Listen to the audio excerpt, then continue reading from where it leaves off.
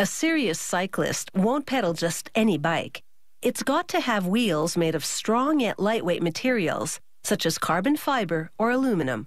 Advanced bicycle wheels have tubing and spokes shaped as aerodynamically as possible to lower wind resistance. These elite-level racing wheels are made of aluminum. They're designed to generate a smooth ride with optimum responsiveness to the rider's acceleration. The starting material? Long, straight tubes of extruded aluminum, pre-shaped with the wheel rim profile. Workers load one extruded tube at a time into a metal bender. The machine coils the tube around and around, forming 4 connected rims.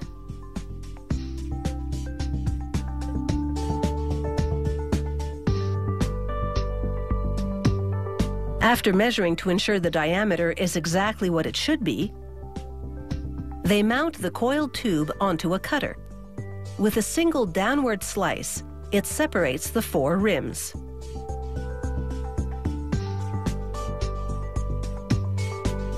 They fuse the cut ends later on. First, the rims need a bath in a tank of acid.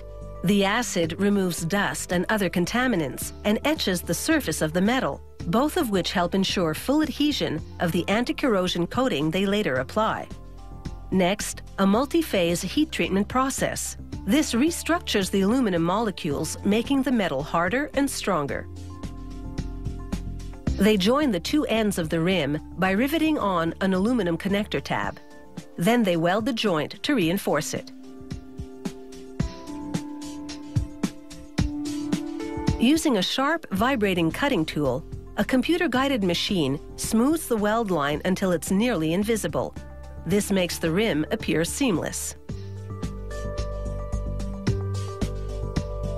Now for that anti-corrosion coating. The process is called anodization.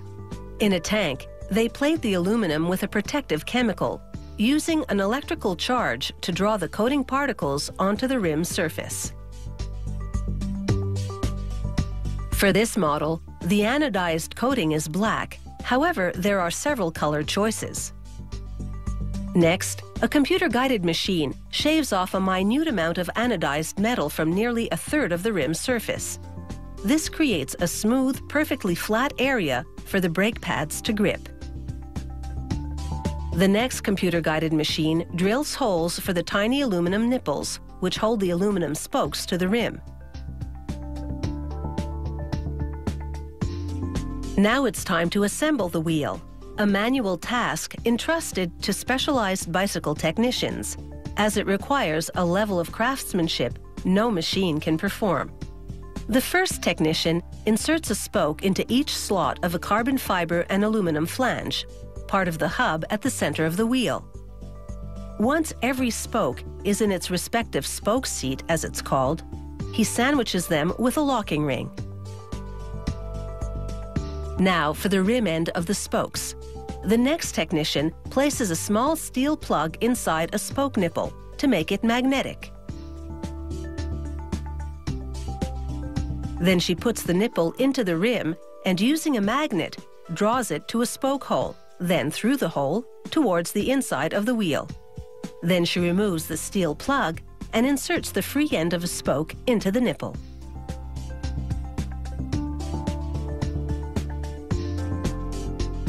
She repeats the procedure for each spoke hole. This is known as lacing the wheel.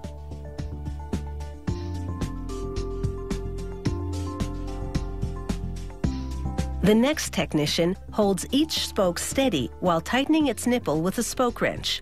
Tightening the nipple straightens the spoke. The process of perfectly aligning the wheel by straightening every spoke is called truing the wheel. This gauge tells him when the wheel is finally trued. For quality control assurance, this robotic machine inspects each spoke and makes any necessary tensioning adjustments.